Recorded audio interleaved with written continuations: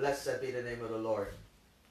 Today I want us to answer this question, how will God judge me? Many, many years ago, I closely encountered a couple who had a relative that was facing a criminal trial. He was on trial for murder. And I can vividly recall the tremendous stress that this man and his wife were going through as their relative were facing that trial. He was in jail and he was being brought before the courts every day, of course, during that trial. This man and his wife, they were losing sleep. They were tremendously stressed. Their appetite was gone. And you could tell how much pressure they were facing as they were going back and forth into the city to witness this trial. But if they were facing so much stress, can you imagine this young man who was on trial, what he was experiencing? Here he is brought in with handcuffs every day, sitting in this courtroom, facing a judge who has his life in his hands, his future in his hands. Now he could walk free at the end of the trial if there is inadequate evidence to convict him, or if the judge decides to call this a mistrial. He could probably be released under certain conditions, or he could be jailed for a specific time, or even life imprisonment. Worse yet, he could face the death penalty. This man's life is hanging in the balance. It is resting upon the decision that that judge is going to make at the end.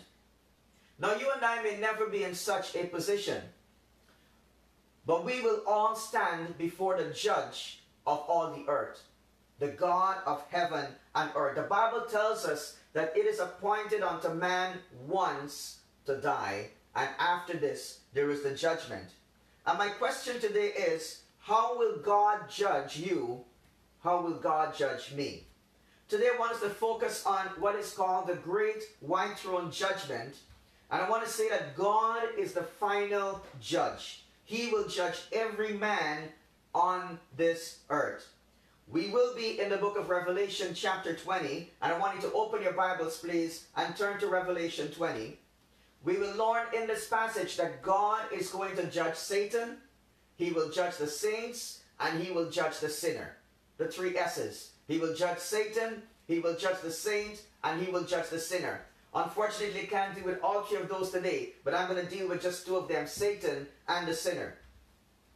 We're picking up our series today at the end of the millennium. If you remember, we started a series on the end times, and we looked at the signs of the end times. Then we looked at the rapture. We looked at the tribulation period. We looked at the Antichrist and the false prophet. We looked at Armageddon, the Battle of Armageddon. Then we also looked last week at the millennium, 1,000 years of peace, the peaceful reign of the Lord Jesus Christ. And now at the end of the millennium, something is going to happen.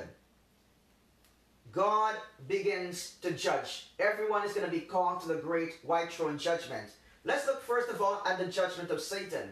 Now, not only Satan will be judged, but his cohorts, the Antichrist and the false prophet. We read in chapter 19 of Revelation, verses 19 and 20, and I saw the beast. If you look into your Bibles there, chapter 19 of Revelation, verse 19. I saw the beast. Who is the beast? The beast is the Antichrist. And the kings of the earth and their armies gathered to make war against him who was sitting on the horse and against his army. They were gathered to make war against Jesus and the army that was coming with him, the heavenly host. And the beast, that is the Antichrist, was captured, and with it the false prophet, who in its presence had done the signs by which he deceived those who had received the mark of the beast and those who worshipped its image. These two, look at this now, these two were thrown alive into the lake of fire that burns with sulfur. So we read here that the beast, the Antichrist, and the false prophet, they will be judged by God. They are thrown alive into the lake of fire. They are captured. The false prophet who deceived the world, who forced men and women to receive the mark of the beast. And by the way, the mark of the beast is not a vaccine. It is not the COVID-19 vaccine. Please beloved, please, Christians, I beg you, do not be deceived by false news. Do not go after all these news that are floating around on Facebook and whatever social media posts you may see. Check out your facts and do not fall for these things. The false prophet who had made people worship the image of the beast. The Bible tells us that they were thrown alive into the lake of fire. So the cohorts of Satan are judged and they are thrown into the lake of fire. Now what is going to happen to Satan? We read in chapter 20 of Revelation, I saw an angel coming down from heaven, holding in his hand the key to the bottomless pit, not the lake of fire, and a great chain. He had this great chain.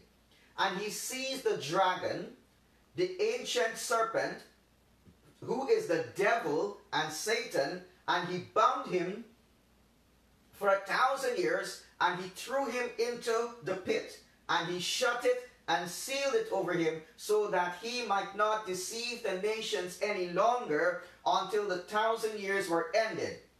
And after that, he must be released for a little while. So the same time that God judges the Antichrist and the false prophet, and he places them alive into the lake of fire, Satan is also bound at that time, and he is put in the bottomless pit. He is chained in the bottomless pit for 1,000 years.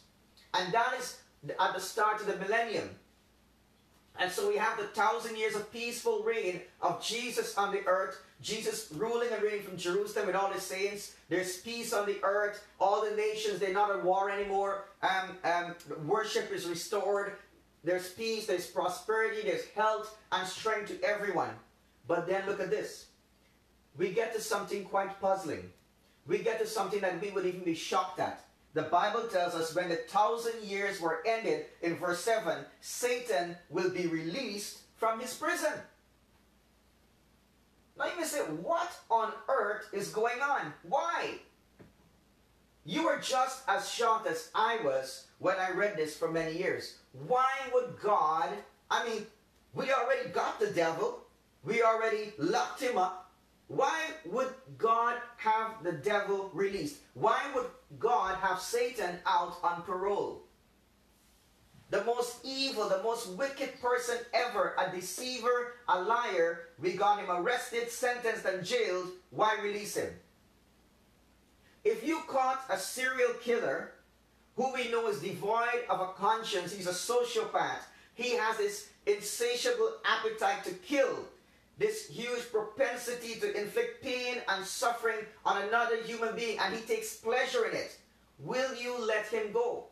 No, you will want him to be locked up forever.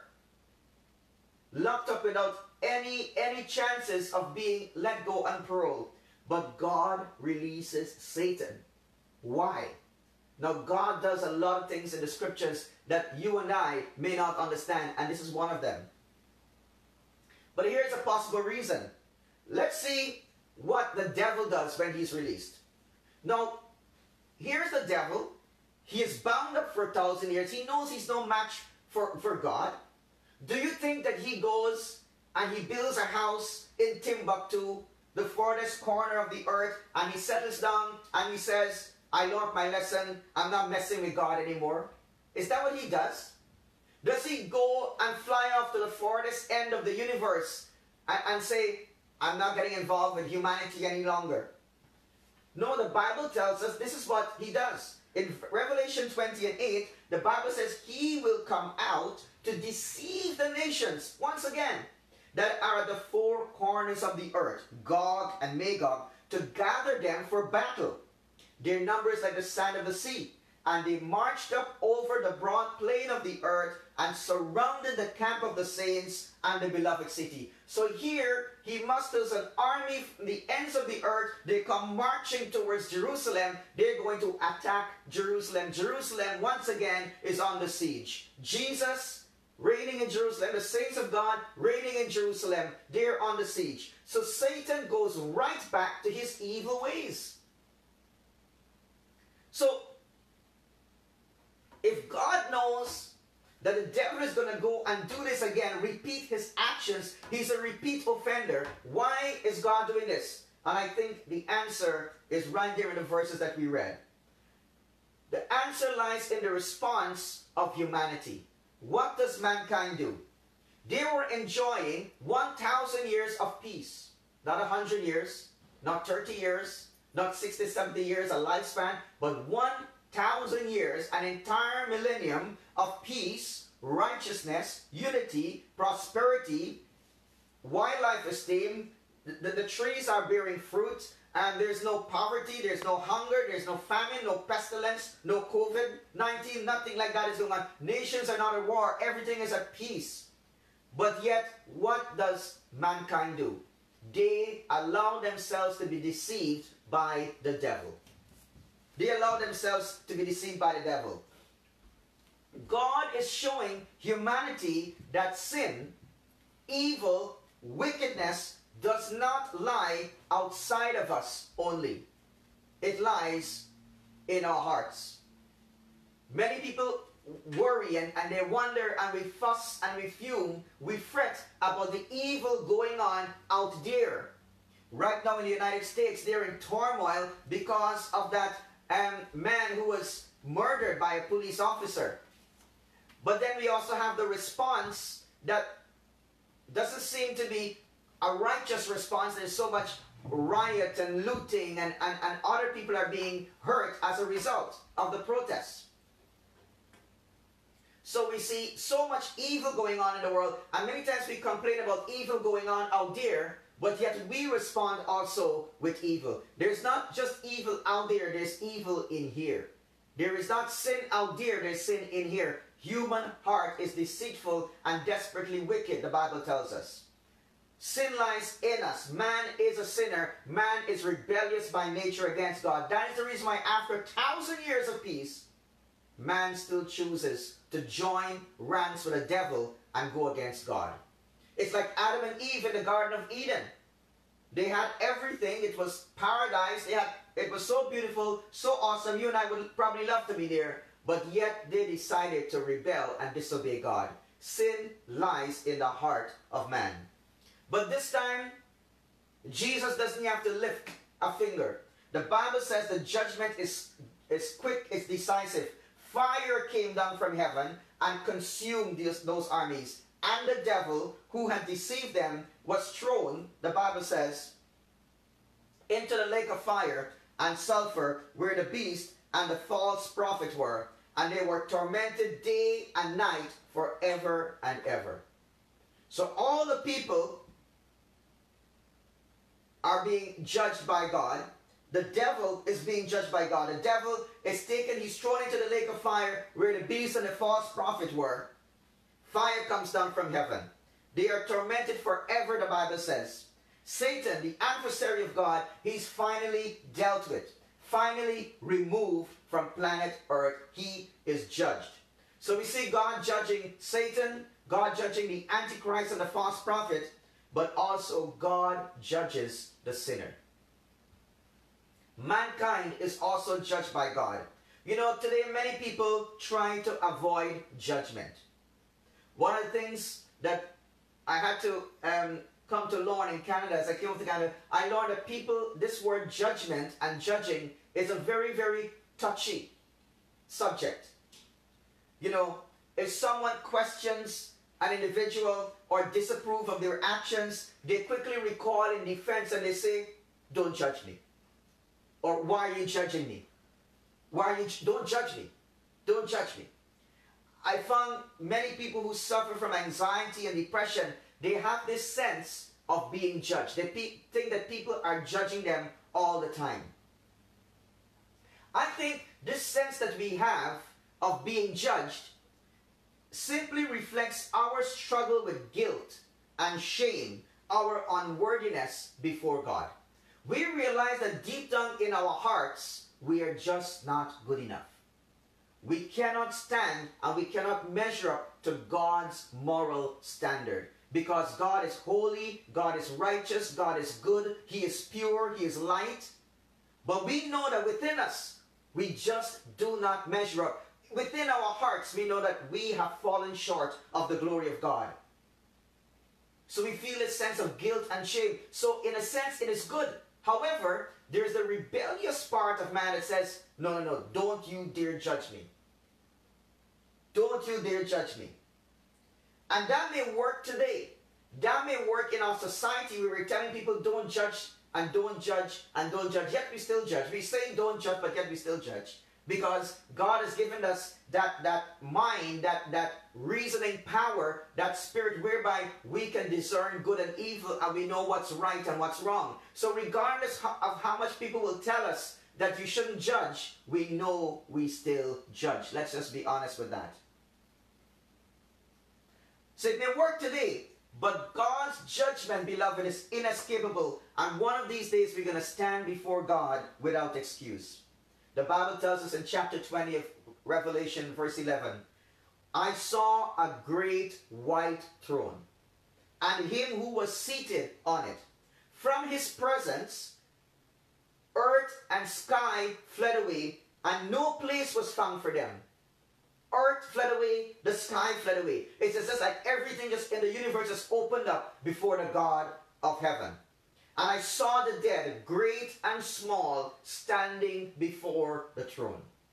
All of humanity, from Adam right down to the last person to be born on earth, everyone is going to be standing before God. He will judge every man, every woman, Hitler, Stalin, Mao Zedong, Pol Pot. Everyone in the world will be judged. Napoleon, all the Caesars, they will be judged.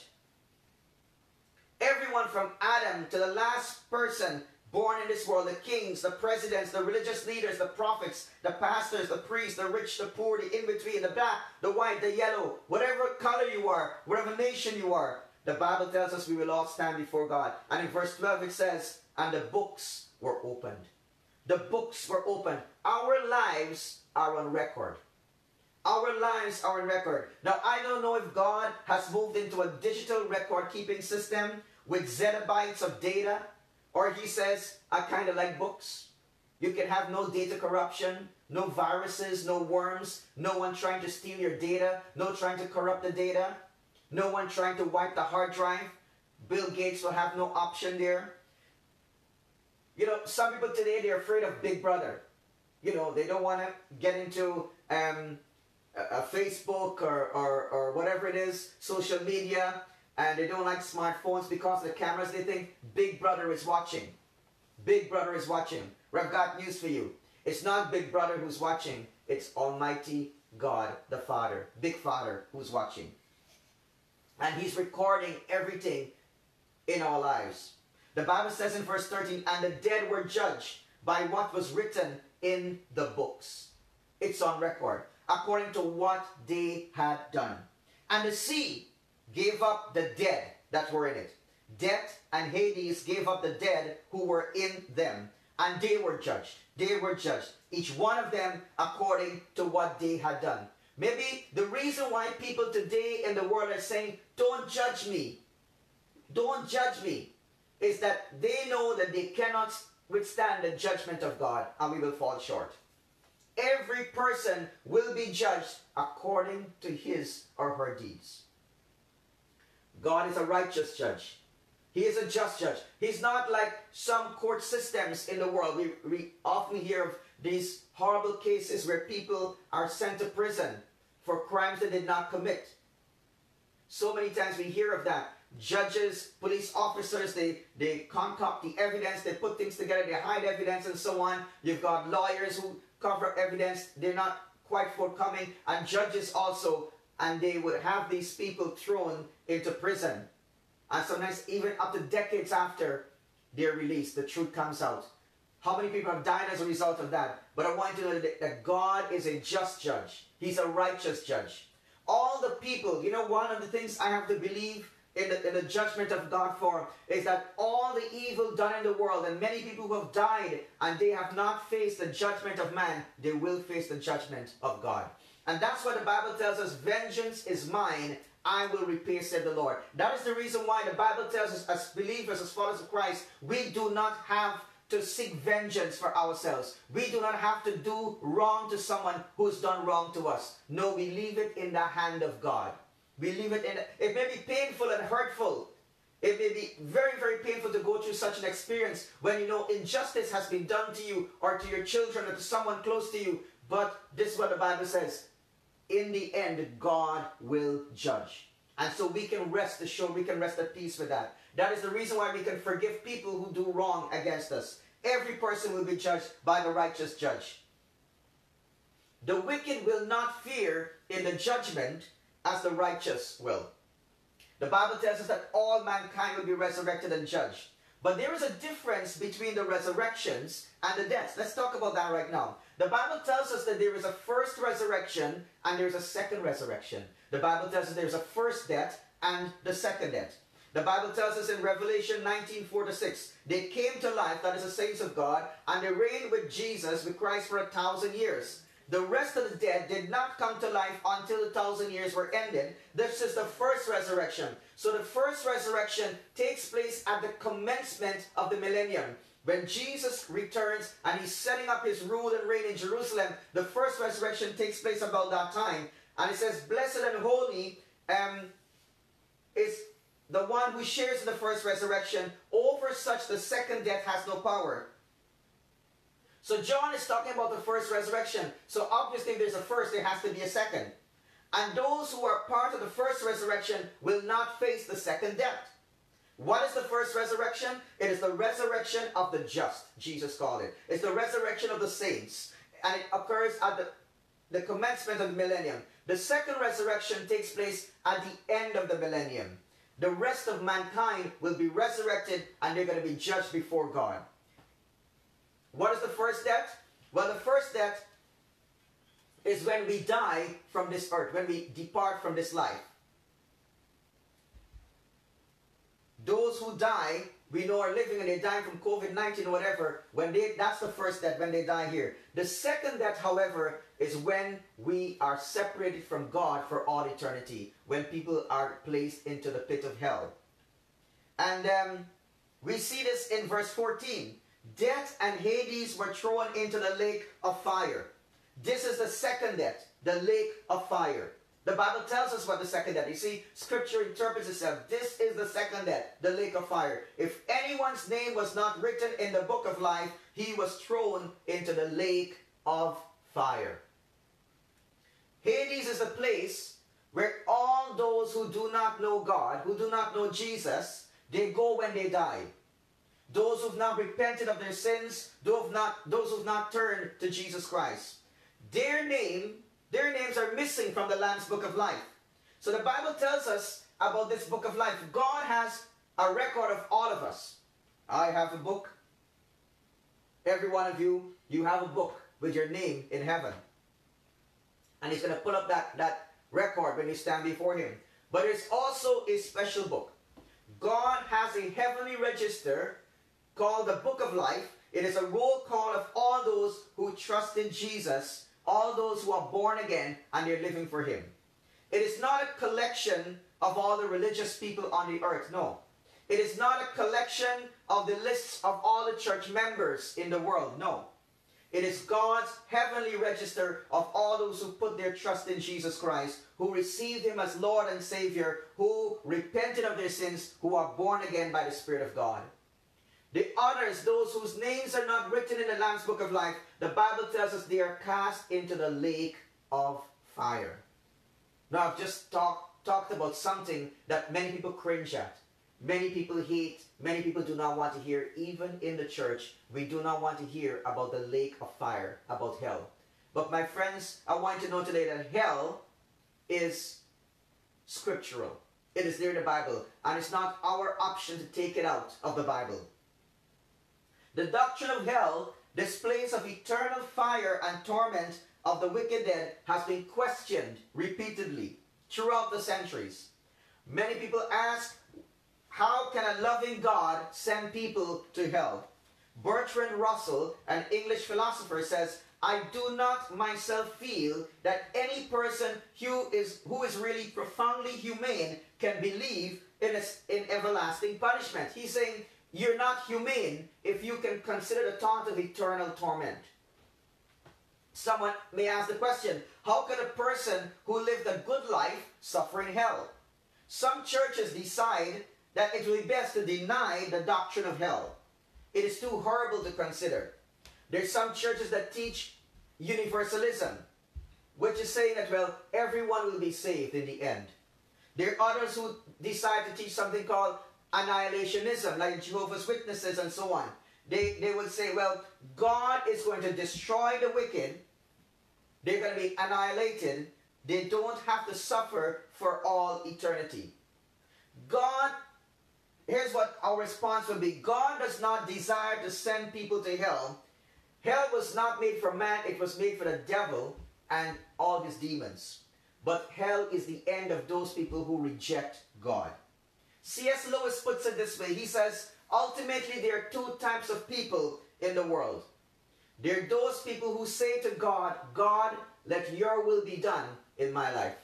And there are those people to whom God will say, your will be done. Are you the person who says to God, Lord, let your will be done? Or are you the person who God will say, okay, well, your will be done. You rejected me. You turned away from me. You wanted it your own way. You may say, well, what about those people who are good? I want to ask you the question, is there anyone who's good? Jesus, our Lord and Savior, the most perfect person in the world, the sinless person, the only sinless person in the world, he says, do not call anyone good. Do not call anyone good. Only God is good. The scripture is clear. We cannot interpret the Bible according to our wishful thinking. Any faithful student of the Bible will see that hell refers to a place of eternal torment. And this is the reason why God has his preachers and teachers in the world today working, preaching, spreading the gospel, the good news. God wants you to be saved and you can avoid the torment of hell.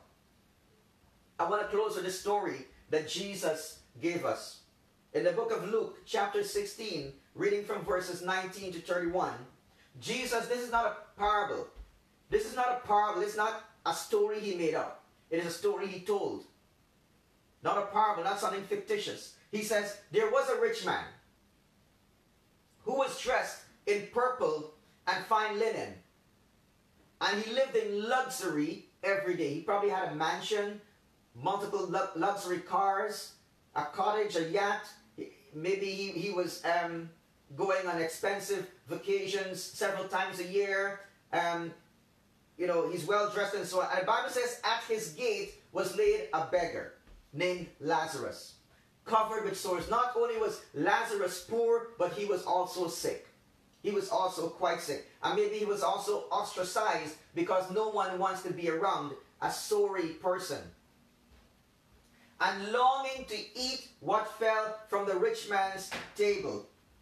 Even the dogs came and licked his sores. That was his therapy. That was his medicine. The time came when the beggar died, and the angels carried him to Abraham's side. The beggar died, and he was carried. The Bible also tells us that the rich man also died, and he was buried. Poor man died and buried. Rich man died and buried. The poor man died and he was carried. In Hades, the rich man, where he was in torment, Jesus is telling us the story here. Hades, he was in torment.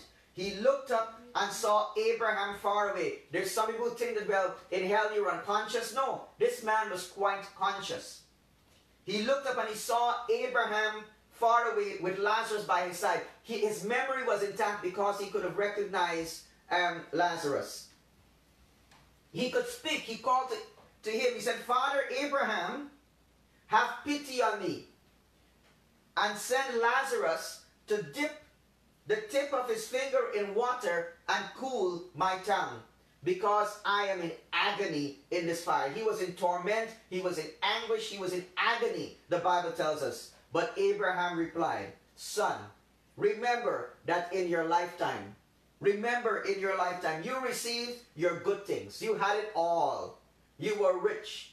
Maybe you were one of those people who mocked and scoffed at God and said there is no God. Or I didn't need to go to church. I don't need to live for Jesus. I'm all right. I'm going to make it. While Lazarus received bad things, but now he is comforted and you are in agony. And besides all this, there between us and you a great chasm has been set in place, so that those who want to go from here to you cannot, nor can anyone cross over from there to us. But Abraham is saying, listen, there's a separation here. You can't pass anymore. You can't come over. We can't go over there. He answered, then I beg you, Father, send Lazarus to my family, for I have 5 brothers. Let them warn them, so that they will not also come to this place of torment. This man now developed an evangelistic ministry in hell.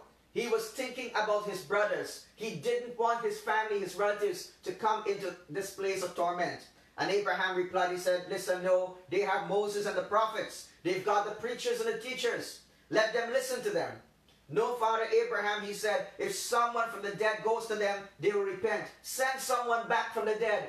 Send someone back from the dead. Let them go and tell them about hell and heaven and so on. And he said to him, if they do not listen to Moses and the prophets, they will not be convinced, even if someone rises from the dead. And that is so true, because Jesus died and he rose from the dead, and we are preaching Jesus today.